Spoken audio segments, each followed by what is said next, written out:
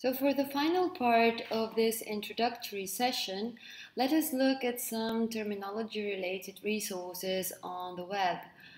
There are numerous link collections and sites listing different glossaries for English and for other languages, and perhaps it's best if we just look at some of these.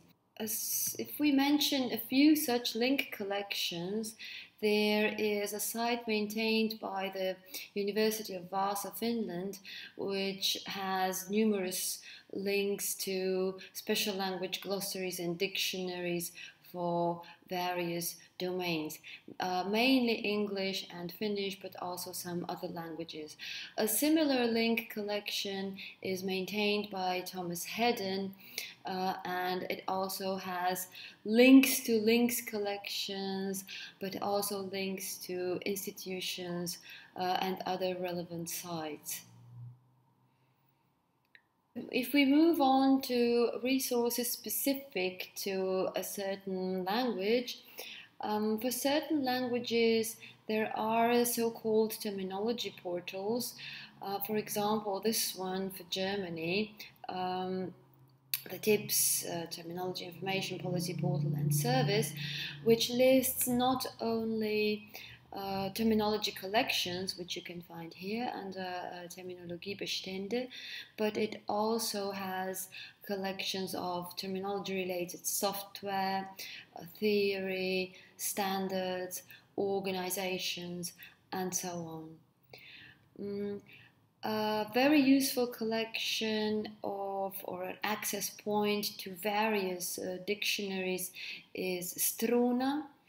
Struna is a project by the Croatian Institute of Linguistics where for several domains terms and concepts have been produced and collected under this single access point. If we move on to Slovene collections, there is a similar portal collecting over 50 different glossaries and dictionaries under the common interface Termania.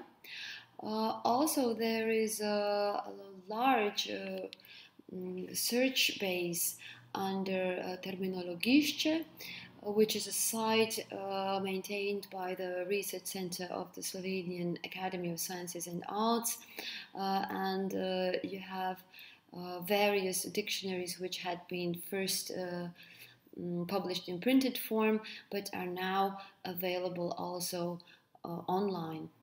Now, if we move on to some more general or multilingual terminology resources, the first thing that we need to mention, of course, is JATE.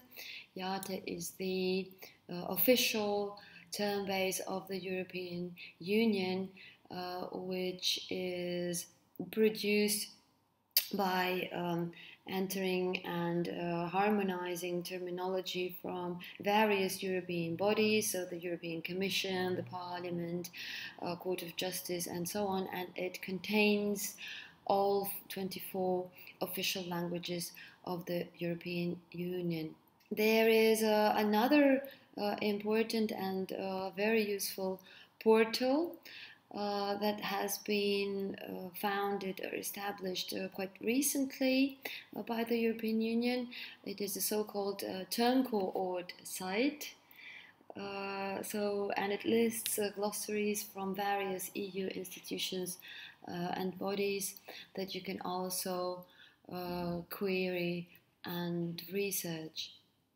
If we move on to another useful resource now for the domain of computing and informatics, Microsoft was among the first vendors of information technologies who decided to publish their entire terminology online. So you have a search facility where you can enter your target language, and the languages covered are all languages into which Microsoft products are being localized to. Under downloads, you can find those terminology collections also in downloadable format in TBX, and you also have downloadable style guides for languages, which tends to be quite useful if you find yourself localizing software or other IT related applications.